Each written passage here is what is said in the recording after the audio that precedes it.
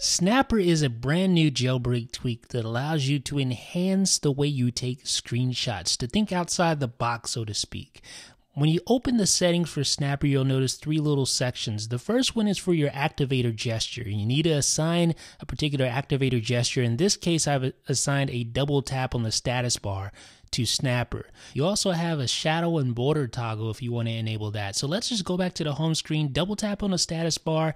That will enable Snapper, and then I can just drag on the screen to create the screenshot that I want, just like that. And then once the screenshot is created, I can drag that around and I can tap and hold on it to open this little dialog box so I can copy, save, close, etc. And this is a really nice jailbreak tweak for sharing screenshots to the Messages app, or Byte SMS in this case here.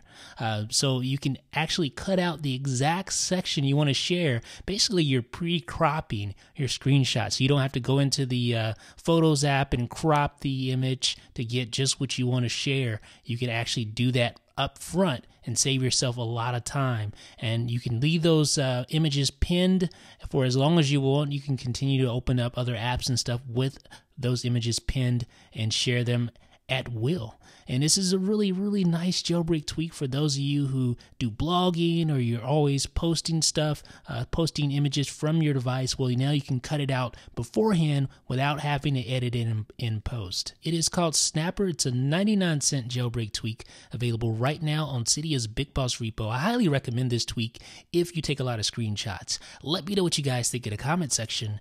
This is Jeff with iDownload Blog.